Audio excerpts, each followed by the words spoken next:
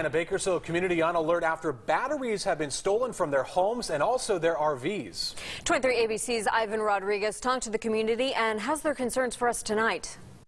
I'm here at Quail Creek Road, and there's this jerk that's going around stealing RV batteries. What he didn't know, though, is that there's actually a security camera that was filming him.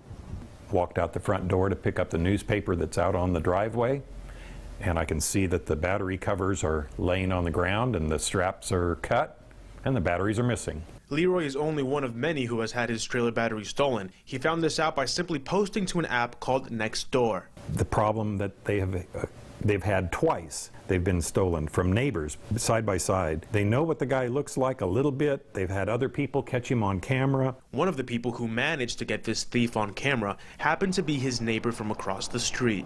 This is their security camera footage. You can see that a car pulls in on the other side of the street in front of Leroy's home. The thief's headlights illuminate for just a few seconds, and you can see a slight image of him going around his car toward the trailer.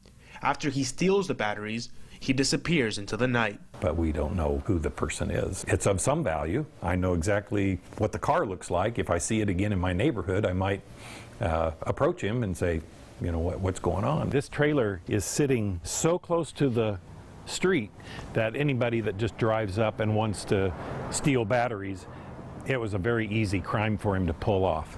And that was on me. Ivan Rodriguez, 23 ABC.